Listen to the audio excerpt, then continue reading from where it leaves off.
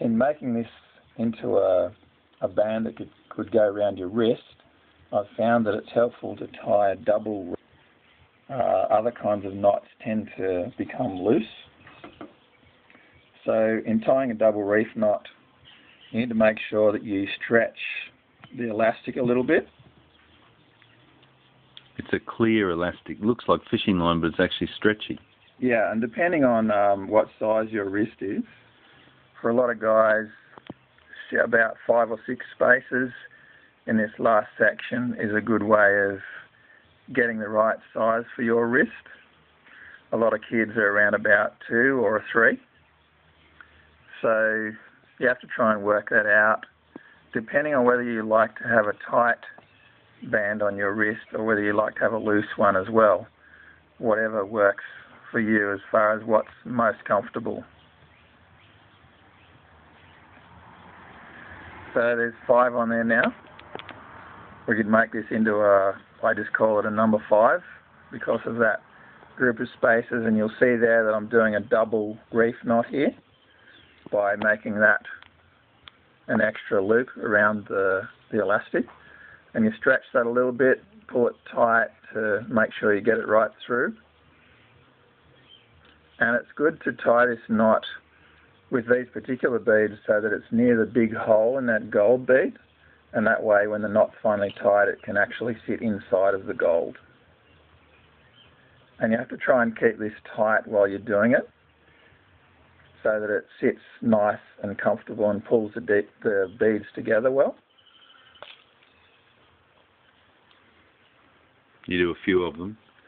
Yeah, I usually do 2 double reef knots and then 2 half hitch knots, half hitch ones over the top of that. So these beads can go anywhere really. They can be used as some sort of ornament in the house, or people can carry around with them in their pocket, depending on what you're doing at the time. And they help you because they're a physical object. It's that old habit of carrying some sort of a symbol, and the symbol can then be a part of rituals that you have throughout your day where you might be wanting to remember to think of some people to pray for them, or even in communicating the story of Jesus to others. It can be a really simple way of clarifying that. So then you just close it off with one of those, couple of those knots, rightio? Yeah, a couple of half hitch knots. And that's the story of the wrist beads. And over here you'll see how the story is summarized. The gold, I came out of the heart of God. Grey, the curse fell on us. Yep. Red, Jesus broke the power of the curse. White, we are now free, which is actually true in the world. But there's one last piece that activates that, and that's the rainbow one. What is true becomes real when I trust in Jesus. The blue, the river of the Holy Spirit flowing in me. Green, growing little gardens of goodness. Red, the gift of my life to Jesus and back to the world. And the last gold one, I belong to heaven. Wow.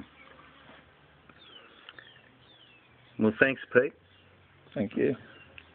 I don't know that we can quite read them. Somehow it's a little bit fuzzy. So but we'd be able to... can we get these from anywhere?